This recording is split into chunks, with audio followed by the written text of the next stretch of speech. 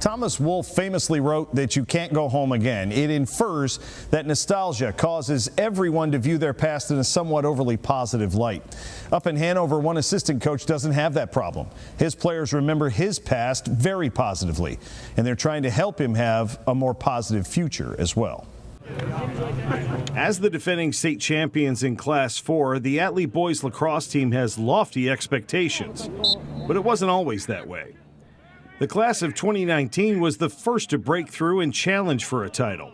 They didn't win one, but they made a state championship and a state semifinal, building the program by encouraging and learning from each other without the benefit of successful alumni to guide them. They were really the first group of lacrosse players, and a lot of them were multi-sport athletes as well, but lacrosse was their #1 sport. Feeding off of each other as well, playing summer ball, spring ball, winter, playing indoor. It was just building chemistry with each other. Mason Walczak was part of those teams. So scrappy, just brought an energy to our team that, you know, we had a tough letdown in the state championship, but I tell you what, he left it all on the field. He had a great, that particular game was one of his best. So when the big moment came, he was there to thrive. Mason has returned to his alma mater to provide whatever help he can to the coaching staff. Extend your arms. He played with the older brothers of some of this year's team, and they can all remember his impact on the field back then.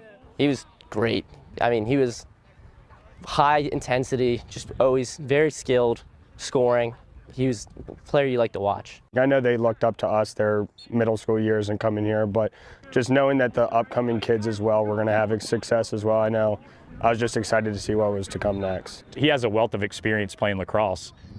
So it was really, I felt like we were gaining there. It wasn't, it was what he's providing us. Good check, Ryan. As much fun as Mason is having with this year's team, he'd rather not be doing it at all. Mason was entering his senior year at James Madison last fall when he began not feeling well, a feeling that didn't go away and didn't get any better. He was active, everything just didn't make sense. Mason was diagnosed last November with stage 3 large B-cell non-Hodgkin's lymphoma. The athlete in him allowed no time for pity or worry. The first thing I thought was, what's next? Like, what are we going to do to move on from here? Not how am I going to sit and mourn about this? To see someone his age, have to tackle something like that, I was floored and devastated. For us, it was, what can we do to help?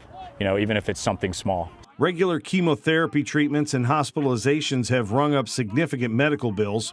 Unbeknownst to Mason or even their head coach, the seniors organized a benefit dodgeball tournament during school hours to raise what they could to help out Walczak and his family. They did everything that they had to do. They jumped through every hoop they had to get it approved through our county and through the school board.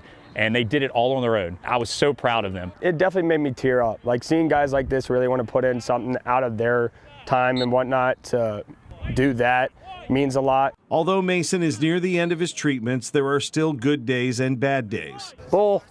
The best days are when he makes it to the field and is able to impart whatever wisdom he can and be a little closer to the game he loves. He's the most positive person I know, and he's dealing with that, so it's just cool to see.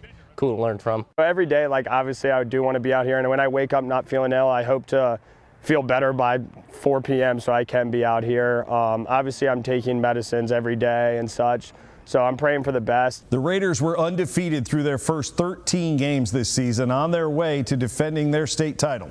Mason has had to take this semester off from his classes at JMU, but he has gone back to visit and plans to return to classes this fall. He is on track to graduate this December, and according to his doctors, is very nearly cancer-free. He will not think about that until he gets to ring the bell, signifying the very end of his treatments.